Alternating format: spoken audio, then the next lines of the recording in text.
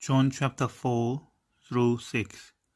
Jesus' compassion knows no bound. Jesus talks with a Samaritan woman. The disciples rejoin Jesus. Many Samaritans believe. Jesus heals an official's son. 5. The healing at the pool. The authority of the Son. Testimonies about Jesus. 6. Jesus feeds the 5,000. Jesus walks on the water. Jesus the bread of life. Many disciples desert Jesus.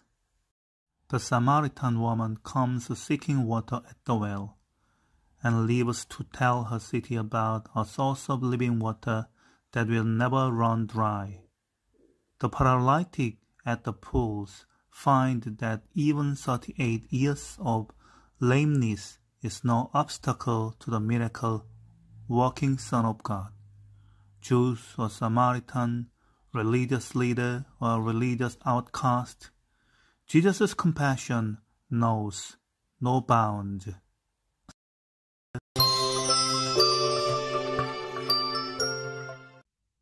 John chapter 4. Now Jesus learned that the Pharisees had heard that he was gaining and baptizing more disciples than John, although in fact it was not Jesus who baptized but his disciples. So he left Judea and went back once more to Galilee.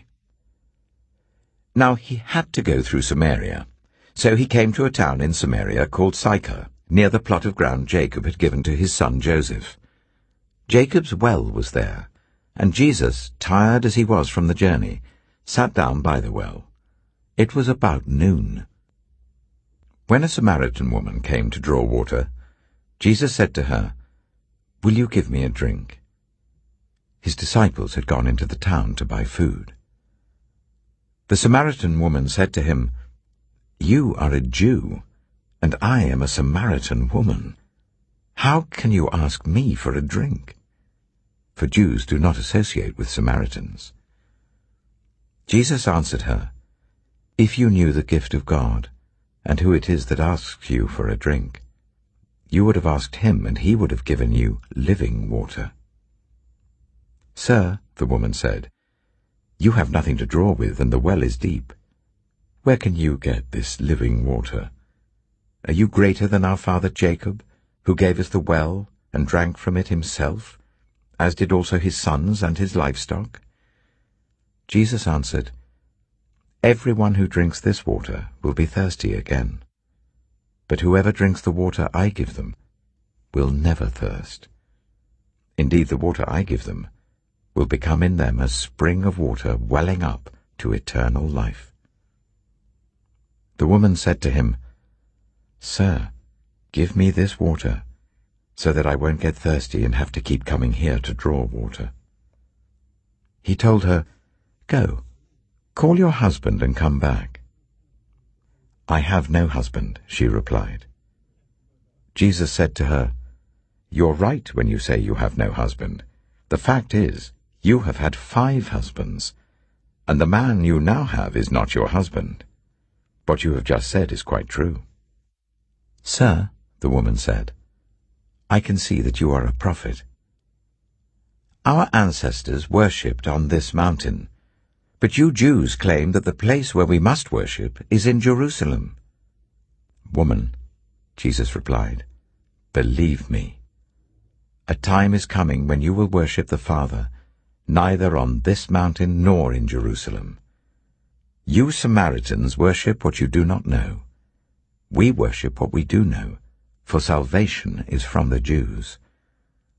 Yet a time is coming, and has now come, when the true worshippers will worship the Father in the Spirit and in truth. For they are the kind of worshippers the Father seeks. God is Spirit, and his worshippers must worship in the Spirit and in truth." The woman said, "I know that Messiah, called Christ, is coming. When he comes, he will explain everything to us." Then Jesus declared, "I, the one speaking to you, I am he." Just then his disciples returned and were surprised to find him talking with a woman. But no one asked, "What do you want?" or "Why are you talking with her?" Then, leaving her water jar, the woman went back to the town and said to the people, "Come, see a man who told me everything I've ever done. Could this be the Messiah?" They came out of the town and made their way towards him. Meanwhile his disciples urged him, "Rabbi, eat something." But he said to them, "I have food to eat that you know nothing about." Then his disciples said to each other, "Could someone have brought him food?"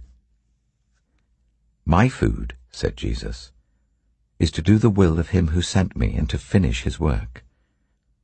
Don't you have a saying, 'It's still 4 months until harvest'? I tell you, open your eyes and look at the fields. They are ripe for harvest. Even now, the one who reaps draws a wage and harvests a crop for eternal life, so that the sower and the reaper may be glad together. Thus the saying, 'One sows and another reaps,' is true. I sent you to reap what you have not worked for.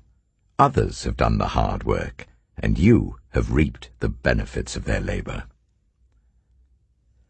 Many of the Samaritans from that town believed in him because of the woman's testimony, "He told me everything I've ever done." So when the Samaritans came to him, they urged him to stay with them, and he stayed 2 days. And because of his words, many more became believers. They said to the woman, "We no longer believe just because of what you said. Now we've heard for ourselves, and we know that this man really is the Savior of the world." After the 2 days, he left for Galilee. Now Jesus himself had pointed out that a prophet has no honor in his own country. When he arrived in Galilee, the Galileans welcomed him. They had seen all that he had done in Jerusalem at the Passover festival, for they also had been there.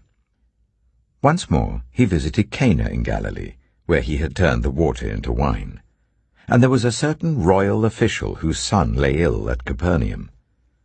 When this man heard that Jesus had arrived in Galilee from Judea, he went to him and begged him to come and heal his son, who was close to death. "Unless you people see signs and wonders," Jesus told him, "you will never believe." The royal official said, "Sir, come down before my child dies." "Go," Jesus replied. "Your son will live." The man took Jesus at his word and departed. While he was still on the way, his servants met him with the news that his boy was living. When he inquired as to the time when his son got better, they said to him, "Yesterday at 1 p.m, the fever left him." Then the father realized that this was the exact time at which Jesus had said to him, "Your son will live." So he and his whole household believed. This was the second sign Jesus performed after coming from Judea to Galilee. John chapter 5. Sometime later, Jesus went up to Jerusalem for one of the Jewish festivals. Now there is in Jerusalem near the sheep gate a pool, which in Aramaic is called Bethesda, and which is surrounded by 5 covered colonnades. Here a great number of disabled people used to lie, the blind, the lame, the paralyzed. One who was there had been an invalid for 38 years. When Jesus saw him lying there and learned that he had been in this condition for a long time, he asked him, "Do you want to get well?" "Sir," the invalid replied, "I have no one to help me into the pool when the water is stirred. While I'm trying to get in, someone else goes down ahead of me." Then Jesus said to him, "Get up, pick up your mat and walk." At once the man was cured. He picked up his mat and walked.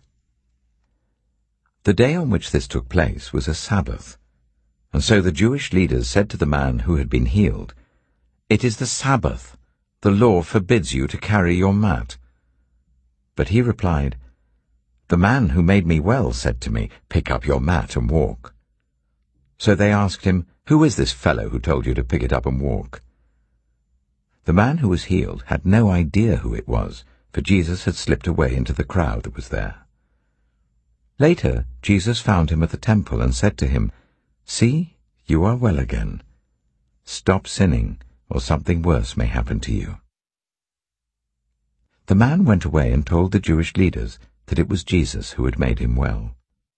So, because Jesus was doing these things on the Sabbath, the Jewish leaders began to persecute him.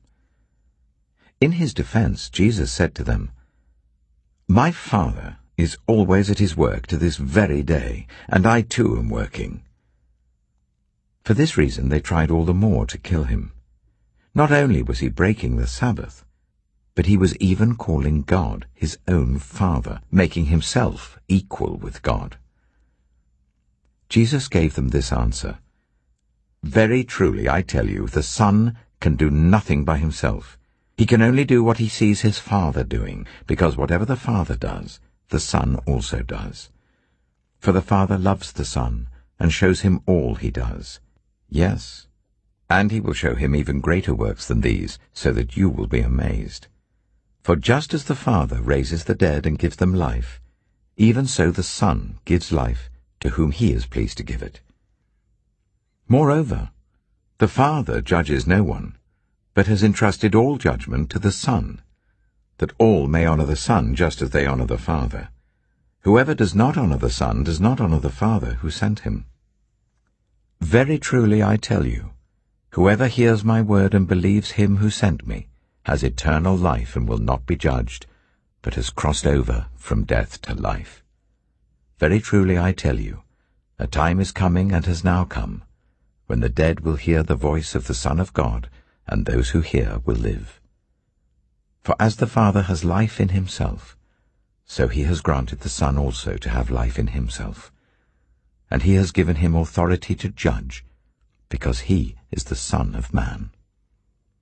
Do not be amazed at this, for a time is coming when all who are in their graves will hear his voice and come out. Those who have done what is good will rise to live, and those who have done what is evil will rise to be condemned. By myself I can do nothing. I judge only as I hear, and my judgment is just, for I seek not to please myself, but him who sent me. If I testify about myself, my testimony is not true. There is another who testifies in my favor, and I know that his testimony about me is true. You have sent John, and he has testified to the truth. Not that I accept human testimony, but I mention it that you may be saved. John was a lamp that burned and gave light, and you chose for a time to enjoy his light. I have testimony weightier than that of John, for the works that the Father has given me to finish, the very works that I am doing, testify that the Father has sent me. And the Father who sent me has himself testified concerning me. You have never heard his voice, nor seen his form, nor does his word dwell in you, for you do not believe the one he sent. You study the Scriptures diligently because you think that in them you have eternal life. These are the very Scriptures that testify about me, yet you refuse to come to me to have life. I do not accept glory from human beings, but I know you. I know that you do not have the love of God in your hearts. I have come in my Father's name, and you do not accept me. But if someone else comes in his own name, you will accept him. How can you believe since you accept glory from one another, but do not seek the glory that comes from the only God? But do not think I will accuse you before the Father. Your accuser is Moses, on whom your hopes are set. If you believed Moses, you would believe me, for he wrote about me. But since you do not believe what he wrote, how are you going to believe what I say? John chapter 6. Some time after this, Jesus crossed to the far shore of the Sea of Galilee, that is, the Sea of Tiberias, and a great crowd of people followed him because they saw the signs he had performed by healing those who were ill. Then Jesus went up on a mountainside and sat down with his disciples. The Jewish Passover festival was near. When Jesus looked up and saw a great crowd coming towards him, he said to Philip, "Where shall we buy bread for these people to eat?" He asked this only to test him, for he already had in mind what he was going to do. Philip answered him, "It would take more than half a year's wages to buy enough bread for each one to have a bite." Another of his disciples, Andrew, Simon Peter's brother, spoke up. "Here is a boy with 5 small barley loaves and 2 small fish. But how far will they go among so many?" Jesus said, "Make the people sit down." There was plenty of grass in that place, and they sat down. About 5,000 men were there. Jesus then took the loaves, gave thanks, and distributed to those who were seated as much as they wanted. He did the same with the fish. When they had all had enough to eat, he said to his disciples, "Gather the pieces that are left over, let nothing be wasted." So they gathered them and filled 12 baskets with the pieces of the 5 barley loaves left over by those who had eaten. After the people saw the sign Jesus performed, they began to say, "Surely this is the prophet who is to come into the world." Jesus, knowing that they intended to come and make him king by force, withdrew again to a mountain by himself. When evening came, his disciples went down to the lake, where they got into a boat and set off across the lake for Capernaum. By now it was dark, and Jesus had not yet joined them. A strong wind was blowing, and the waters grew rough. When they had rowed about 3 or 4 miles, they saw Jesus approaching the boat, walking on the water, and they were frightened. But he said to them, "It is I, don't be afraid." Then they were willing to take him into the boat, and immediately the boat reached the shore where they were heading. The next day, the crowd that had stayed on the opposite shore of the lake realized that only one boat had been there, and that Jesus had not entered it with his disciples, but that they had gone away alone. Then some boats from Tiberias landed near the place where the people had eaten the bread after the Lord had given thanks.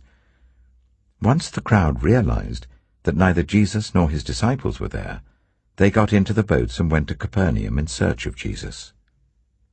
When they found him on the other side of the lake, they asked him, "Rabbi, when did you get here?" Jesus answered, "Very truly I tell you, you are looking for me, not because you saw the signs I performed, but because you ate the loaves and had your fill. Do not work for food that spoils, but for food that endures to eternal life, which the Son of Man will give you. For on him God the Father has placed his seal of approval." Then they asked him, "What must we do to do the works God requires?" Jesus answered, "The work of God is this, to believe in the one he has sent." So they asked him, "What sign then will you give that we may see it and believe you? What will you do? Our ancestors ate the manna in the wilderness. As it is written, he gave them bread from heaven to eat."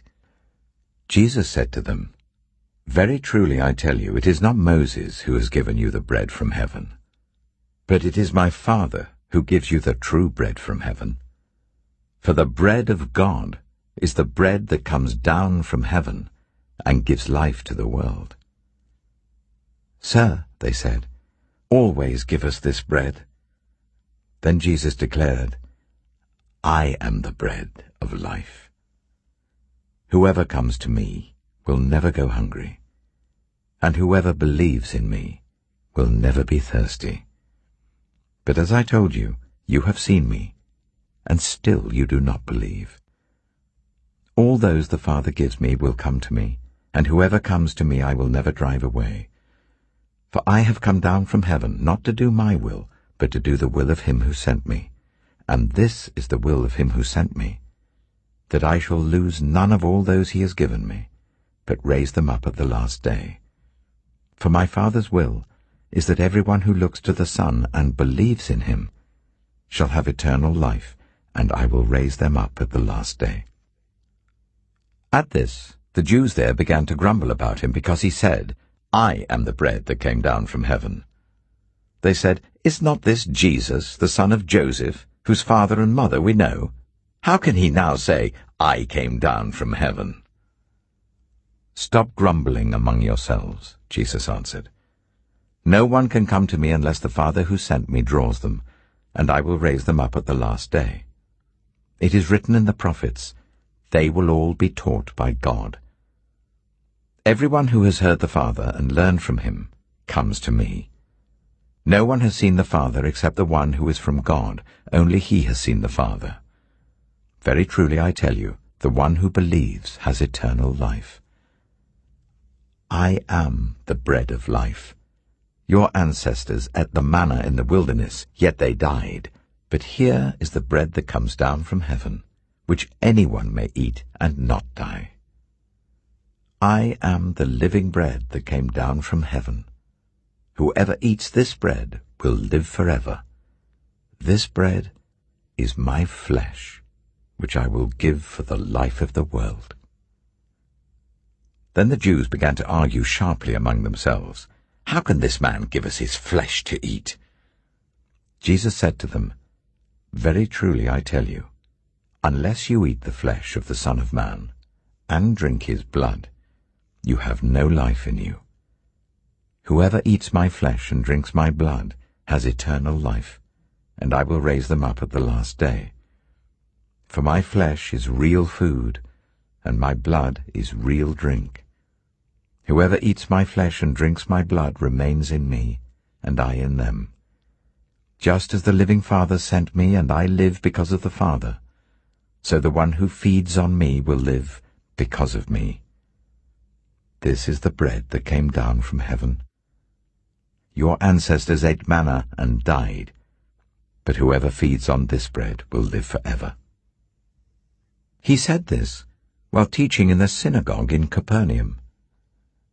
On hearing it, many of his disciples said, "This is a hard teaching. Who can accept it?" Aware that his disciples were grumbling about this, Jesus said to them, "Does this offend you? Then what if you see the Son of Man ascend to where he was before? The Spirit gives life, the flesh counts for nothing. The words I have spoken to you, they are full of the Spirit and life. Yet there are some of you who do not believe." For Jesus had known from the beginning which of them didn't believe and who would betray him. He went on to say, "This is why I told you that no one can come to me unless the Father has enabled them." From this time, many of his disciples turned back and no longer followed him. "You do not want to leave too, do you?" Jesus asked the 12. Simon Peter answered, "Lord, to whom shall we go? You have the words of eternal life. We have come to believe and to know that you are the Holy One of God." Then Jesus replied, "Have I not chosen you, the 12? Yet one of you is a devil." He meant Judas, the son of Simon Iscariot, who, though one of the 12, was later to betray him.